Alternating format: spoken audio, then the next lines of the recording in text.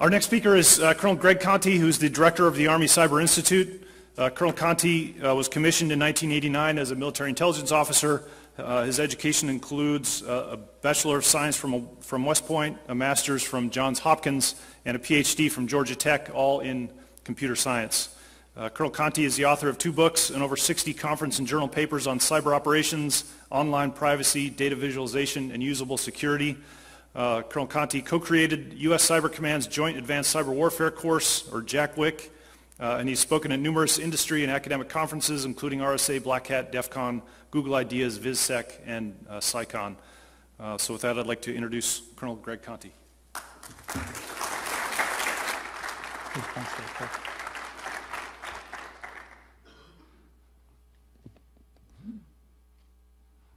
Okay, am I on sound, guys? Can you hear me? Great. So thanks a lot for coming. We had 220 people RSVP for this, and I think it's really an awesome thing to have this type of discussion because there's so many unknowns in what we do. We're really discovering and plotting the way ahead. And many of the people in the room, it's a pleasure to meet you because we've dealt, it's a small community, we've dealt with each other oftentimes by distance, so it's a pleasure to meet you face to face.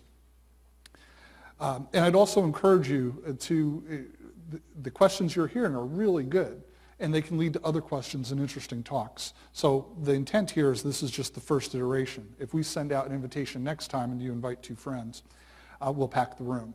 And we'd like to see some of you on stage with your ideas, showing, putting them out in front and getting feedback. And they can be crazy ideas. That's okay, because that's what we're trying to do is that's how we're going to figure out the way ahead. So my crazy idea is the idea of a cyber leader course. We're living in historic times. We're creating a cyber branch. We're seeking to professionalize that branch and put it on par with what you'd see in the classic infantry career development model where people go through a series of progressive assignments, rigorous gates, things like airborne school, ranger school that takes them up to an elite level performance that has best in the world division commanders. How do we do that in the cyber domain? How do we create a course then that can be used to grow cyber leaders in a way that's effective and will grow best in class and act as a gate and a development model, something really substantial. So, like like everyone here, these aren't official opinions; these are ideas.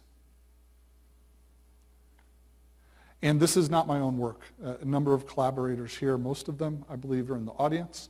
I'd like to point out, as part of this, Lieutenant Michael Wiegand had literally just graduated from Ranger School when he helped collaborate on this, so he had very fresh scars from the experience. And as well as Colonel retired Dan Ragsdale, I'll ask him to raise his hand if no one knows him. He served in the Ranger Training Brigade and had a deep look inside how it's done at Ranger School proper. And for the record, he suggested that we do not use the tab graphic because it's heresy in certain circles. But I think it does capture kind of the essence of what we're going for. So we left it in and kind of overrode him against his better judgment, but he was kind of. So you heard this quote. This is what we're seeking to build in cyber operators, cyber leaders. Right? How do we get that? How do we get from where we are? For those of you who've been inside since the birth of these organizations and been from the inside, you see it's messy, right? And then you can look over the fence at things like special forces and you see this mature, developed model. So how do we get from where we started just really 3 or 4 years ago, formally, to a professionalized core of experts and leaders that's best in the world? Well, you can look for inspiration to Ranger School as one example. Since 1959 and continuing through the present, it's been a premier leadership school in the Army focused on using missions and sleep deprivation and a variety of other activities to grow combat leaders. So what would it look like, and that's where kind of the idea behind this is, if you took that basic idea but mapped it over to our domain, what would it look like? And that's what this talk's about.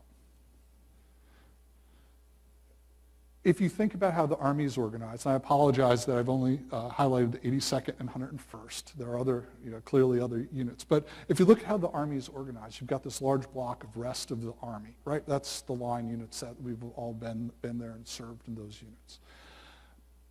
But if you want to get into the 82nd, the gateway is airborne school. You have to jump out of an airplane 5 times and do it as a daily part of your a regular part of your job after that. It's a gateway. It's a filter. If you want to go serve in the 101st, airborne school, air assault school is the gateway.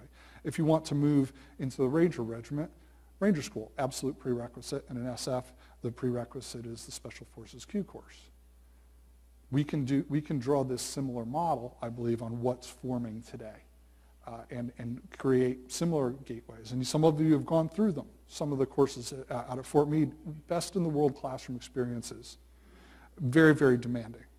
But what we're talking here is something a little different. And what's interesting about airborne school, all of those schools, is those people don't necessarily just serve in those units that the gateway's for. They're fused back into the regular force and uplift the entire force. That's very possible with what I'm talking about as well. So, if you took, and I don't want to steal Ed's thunder, but if you took one part Cyber City, and Cyber City is a model city with real-world components behind it that then can be used as missions. Now, he'll be glad to tell you more about that. Very exciting idea. And combine that with a mount site, what do you get? You get something, I think, very interesting. And then if you add real-world actors, like the Federal Law Enforcement Training Center has real-world scenarios, and maybe even merge it into something like, and I apologize, I can't pronounce this. I talked to Gary Decker. Is Gary here? Okay, so Gary kindly came out. Can you pronounce it for us? Muscatatuck. Okay. But this is, I had a chance to see the full brief. I haven't included all the slides in here because these are going to be on the internet, and I don't exactly know where the line is. We've kind of gone back and forth. But the idea here, it's a real functioning city with a hospital, sewage water treatment plant, school, prison, embassy, and the like. And if you took then that idea of Cyber City plus this and the innovative work that's ongoing out there now, you have the makings of a really compelling course, potential, facility to be used both, I think, in terms of immediate use as well as something that could support a cyber leader course. And maybe even a little bit of battle school from Ender's Game.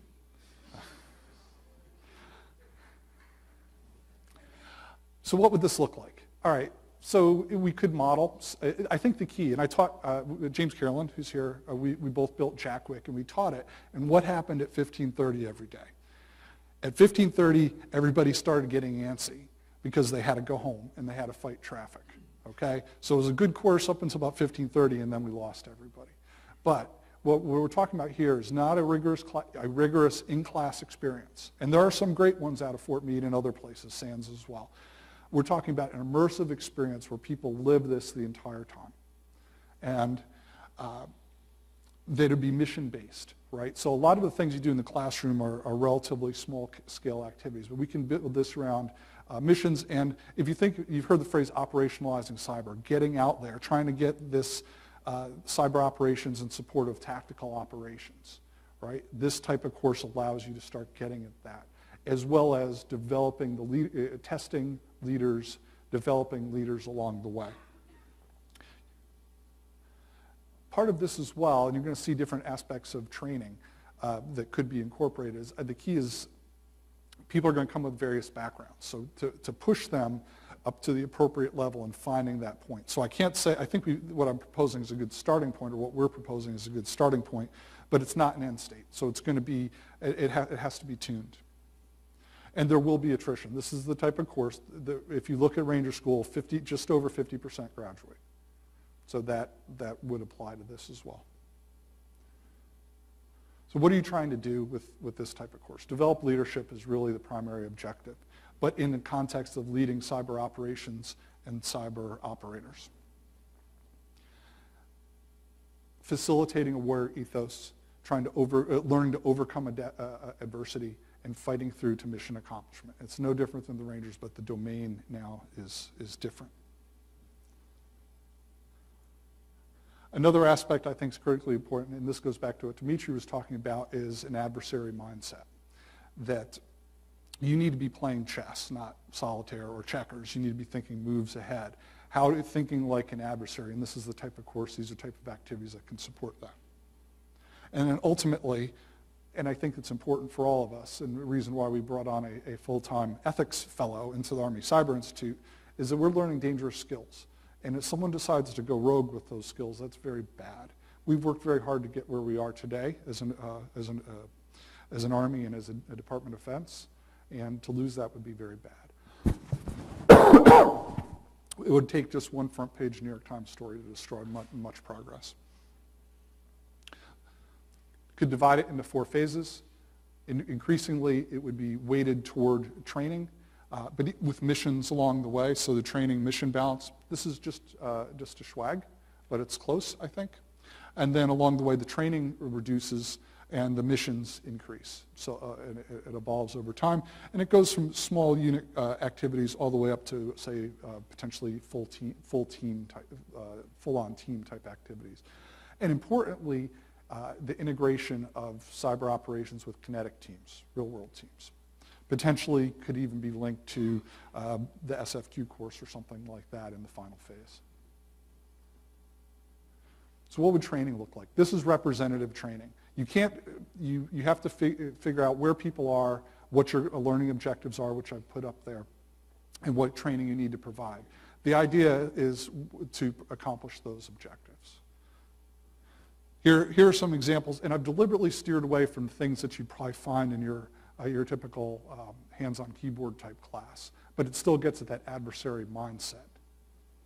Something like lockpicking. The idea is if you look at a lock and you know how to, if you've taken a lockpicking course, you look at a lock as just a little puzzle to be solved, instead of blindly thinking it provides more security than it does. And that's those connections you're trying to make with the course. Another thing might be 3D printing, something we're going to increasingly see on the battlefield. Learning to improvise with the gear that you have on hand. If you think of the Apollo 13 mission, how they dumped everything out and said, how do we fix this problem? In many cases, when something bad happens, that's more of the mode we're going to be in. And then along the way, you can up the activities. And here, this is a photo of wireless mapping. You could get into, and some of these, I will admit, aren't refined right now, but it's a chance to evolve them along the way. Cyber operational preparation environment. Many of these are dynamic. The cyber planning process, particularly in terms of intersecting with kinetic operations, still evolving, but you can up the game here. Ending with an exam and then those missions that force them out. And I'll have some example missions in a second. So what's this, the photo of? Okay, shredded paper. Okay, good. But what's specifically? There was a contest a while ago. Anyone from DARPA might, sir? DARPA had a shredder challenge.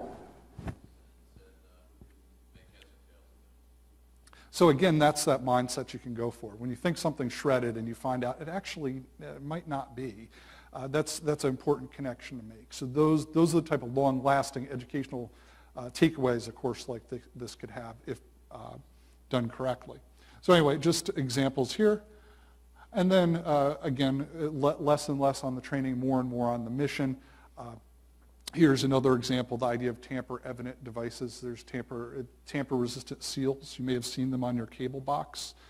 It turns out that many of those you can just buy them offline, myriad ways they can be defeated. And it gets at that hacker, that attacker, adversary mindset to be able to anticipate how things can be taken apart, put back together, and security defeated. It may be useful for you on the defense, and it's certainly useful on the offense, and to get into the mind of your adversary. The trick then with that training is to dial it in at the appropriate levels, along with factors like sleep and stress, available time, the amount of help they get. Say you're not going to expect someone to code software that can recreate a shredded document. Maybe you give them a particular tool, teach them how to use it. Part of it is they have to teach themselves new technology. Another ongoing part, I think, that's essential to what we do. And then some sample missions. One mission could be, early on, could be wireless survey. Give them the tools. And again, you can dial the size of the mission, the objectives, whether they have to do it without being caught, and the like. Another might be a cyber cafe. And I have to emphasize, this whole talk was cleared for public release. So we have, I'll point you to the papers. Cyber Cafe. And just because I'm showing Peterson Air Force's Cyber Cafe, I'm not making any implications about that it being a hotbed of enemy activity, except maybe during the Army Air Force came. Water plant, and this makes me think of the Muscatine. Yes.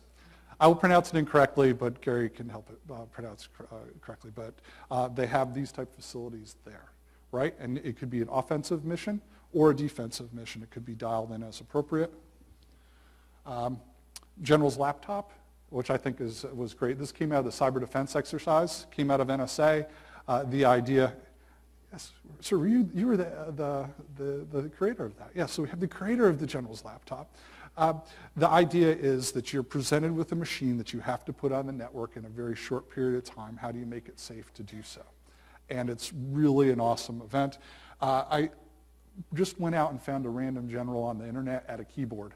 So I removed the name and I removed the unit patch in Photoshop. So what you're seeing here is not a general doing anything bad, and if you happen to recognize his hands or something like that, it's nothing personal. And I think it starts really getting interesting where the idea of supporting a kinetic raid or other types of activities like that and the potential intersection with other training courses, I think it starts getting really interesting. Finally, the idea of Judgment Day, for those of you familiar with Terminator, but the idea that, okay, here's a new enemy battlefield robot. Figure out a way to defeat it. Take it apart. Figure out a way to defeat it. And provide just enough support so they can accomplish this, but under stress. Don't give it away. That's really the key to all of this, is dialing in at the appropriate level.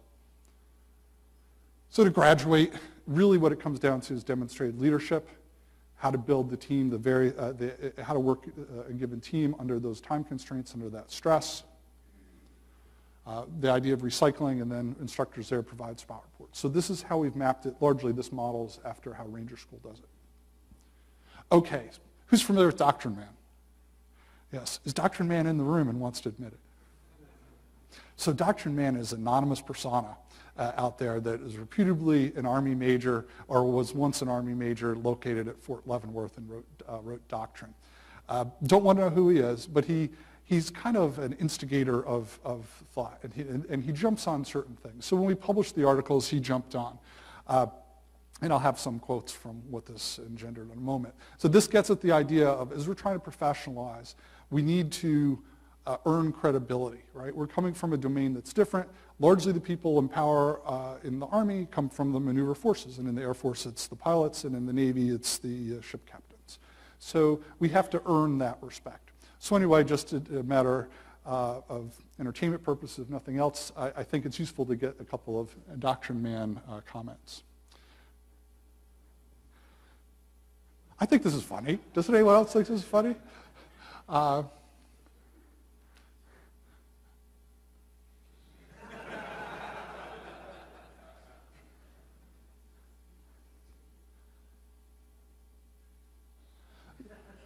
So this goes back to an Army tradition that if you go through Ranger School in the winter, it's harder because you're probably likely to freeze to death, and you've earned the right to sew on your Ranger tab in white thread. That's where this comes from. Got better feedback, more erudite feedback from Small Wars Journal. And that's the part of it. That's why we're here, right? We don't claim we've solved this. We think it's an idea worth discussing. And getting it out there, even in Doctrine Man's forum, but as well as Small Wars, to get feedback is what it's all about. So in the paper, we listed a laundry list of training and a laundry list of missions. So to be fair, it was really impossible to accomplish. No human being could do everything we said. The trick is we're not expecting that. We're expecting to dial in at the appropriate levels. But I think it's useful for that, these type of questions to come out. Another might be if the idea of if a tab was ever to be awarded for something like this, like the Sapper Leader course has a tab, would that give away who you are and what you do in a way that impacts operational security? Well, I would say that my MI brass probably does just the same. It says I have a top secret clearance, right? And if you have an SF tab, that certainly says something. Another, and I thought this was interesting, we had mentioned the idea that there's potential here for wounded warriors being able to take part in this. And I find that particularly intriguing. Men and women can take part in this. And then this goes back, and then you get kind of out-of-the-box ideas, probably beyond the scope of what we're talking about, but again, interesting ideas, kind of out-of-box ideas. Maybe we should have this person talk at Cyber Talks 2.0. And then the potential, if done correctly, for recruiting and retention. Okay, so personally, I think this course is doable and would go a long way to developing and professionalizing what we do. It could go a long way to helping operationalize cyber. The facilities exist. In terms of instructors, I mean, I think everyone knows that probably half the expertise of cyber is sitting in this room right now. Not quite, but there's a shortage of people, and the idea of standing up a whole new course in the midst of what we have going on is difficult. It could be bootstrapped with core cadre, probably like perhaps maybe how 255 Sierra was done. Ultimately, I'd like to see this, though, not be contracted out. This needs to be owned in terms of the Army, or maybe even at the DoD level, by the military. The way the Ranger Regiment rotates people, their best people, through the Ranger Training Brigade. Though that's where this ultimately needs to end up.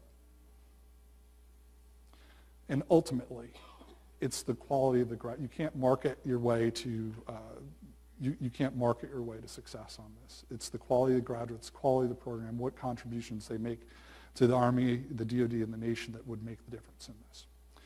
Okay.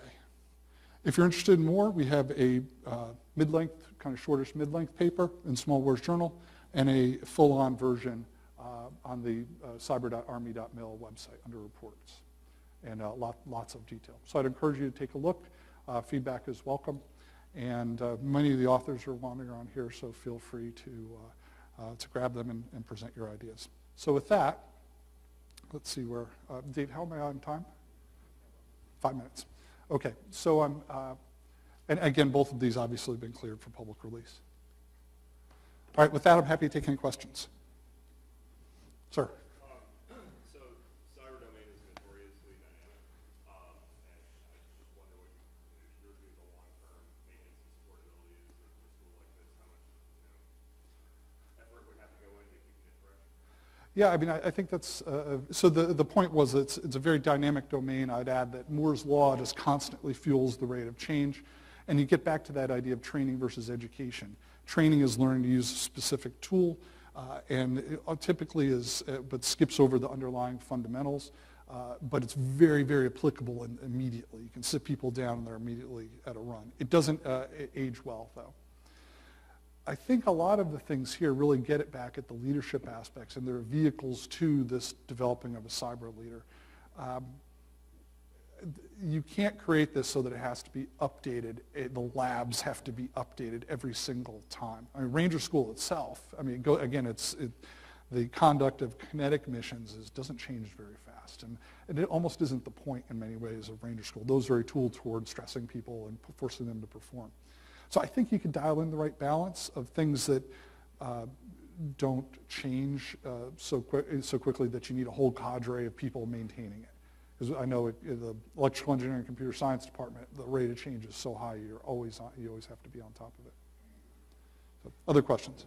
Many of these schools you listed, there's a lot of prereqs. Yes. That's a good question. I mean, I'd like to think that it's the type of qualifications that allow someone to be on a team would be the prerequisites. Sorry, I lost who asked. Who asked? Okay. I would think it'd be the type of people, like the prereqs, we're going through qualification standards now and developing what those should be. I would think that type of level of preparation would be sufficient. And again, we'd have to figure that out.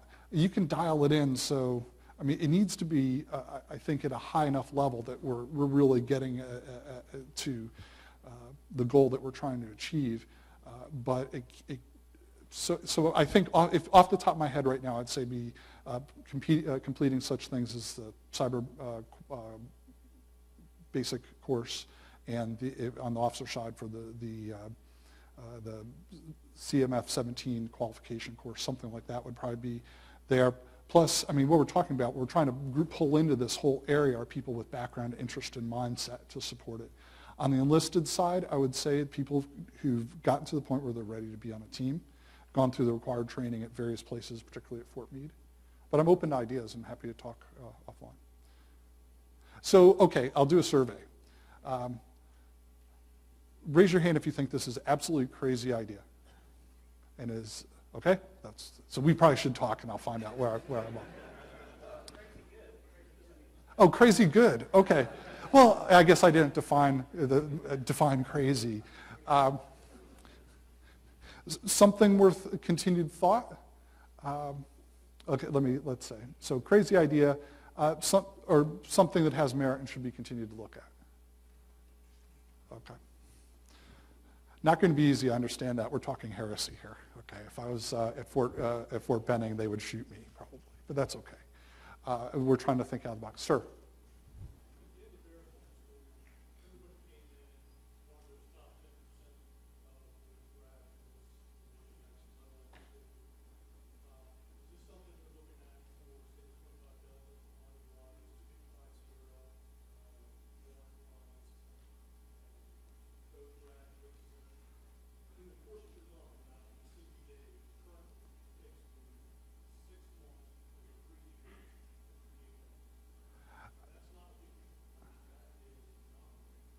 And I think that goes back to the question earlier. It would be at the end of that pipeline, right? I mean, rarely do you have privates. Well, I don't know. I don't know the full demographics, but I would think it'd be at the end of those type courses would be the time that a leadership course, and it doesn't necessarily have to follow on immediately after.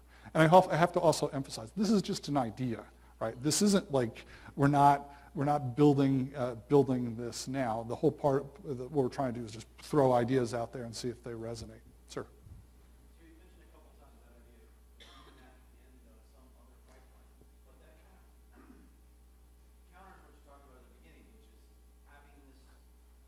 Mm.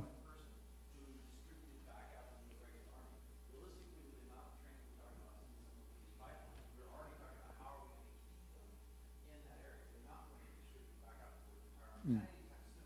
So I guess the kind of question I have there is, have you looked at like the way the Air Force Institute of Technology is doing their prereqs for their cyber education courses, so that you can look at the entire Army and go, okay, that guy is not in the pipeline, but he's a crackpot that programs code at his house, and he can pass some online qualification standard that says he's going to have the basic knowledge necessary to get through this course, and then we can just leave him in his unit, and there we have, just like with the linguists and the intel, there's linguists all throughout the Army that we just give them a little bit of money just to say, hey, maintain that language and language away. So, I mean, a very valid point. I think there are different ways to approach this, and that would be very valid. I like there's really a little disingenuous. I said the Special Forces, and I kind of lump Special Forces and Ranger. Special Forces, you typically go in and you stay in, which is kind of where we're going. Ranger School, only a small percentage actually end up in the Ranger Regiment. It's rare to see a Special Forces qualified officer than you'd see a Ranger School qualified officer in the active force. And that's kind of what we're talking about a little bit. So I think you could go either way. And I was really impressed. I mean, from what I've seen, the refining of idea process in the Army, ugly though it is sometimes, and actually cranking it out. What came out of the subject matter expert panel in the creation of the cyber branch was really good. And so you start with something that's an ill-formed idea, and then people will ask questions like that, and you'll bounce it off resources and champions. Ultimately, this requires a champion, right, who buys into the vision, and a high-level champion, and that would take it through to conclusion. And those questions, I think, would be answered along the way as you actually define exactly what you're going for. Sir? Greg, is this something that could be in the joint role rather than just So the question was, should this be in the joint role? It could very well be, sir. I mean, we're talking about critical mass, right? I think that you need to, in the era of constrained resources, that if you can pull resources, it can be a very powerful thing. I like to think that success reinforces success, that you demonstrate potential to do something like this, and that people see value, then they will follow suit.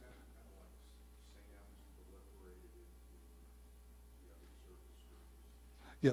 So the comment was like the SAMs, really the world-class mission planning planners course program that we have at Fort Leavenworth, kind of permeated in other schools.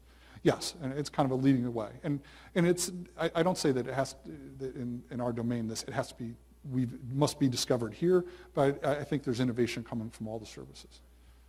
Sir, Andy. One other thing I'd ask you to take a look at is when different people go to Ranger School. Because when you end up with a set of Ranger buddies, you get some guys that are the bat boys that are the specialists from the Ranger Regiment, and they have to go to Ranger School to become an NCO back in the regiment. And so they've got some experience on things like making a machine gun work that the lieutenants have thought about but haven't actually done. At the same time, you'll have the lieutenants coming straight out of the academies that have the kind of course textbook work, know how orders work, and they offer something to the team as well. So as you look at this, if you have, maybe 60 days is the right time, maybe it's not. But the theory is that you have people who are already operating in the units that would come to take a short break to really get a chance to bring a bunch of ideas together. So you get some warrants, some officers, some enlisted folks together to build new teams, solve new problems, think about how people think, and then they go back. So it's not, I think that if you're looking at it, it's better to think the Ranger School model, which is all kinds of people, as opposed to the Q course model, which is the bar to entry. You've got a lot of great training that'll get us into this. So this would be something that gives people a chance to think, experience that they'll then take with them about how they then lead in the future. Very good point. Good. And, I'm going to cut us off here so we can take just about a 10-minute break. Colonel Conti will be, hopefully, remain here for a few minutes to answer any individual questions that folks have. So we're going to take a break until 11 o'clock. Thanks.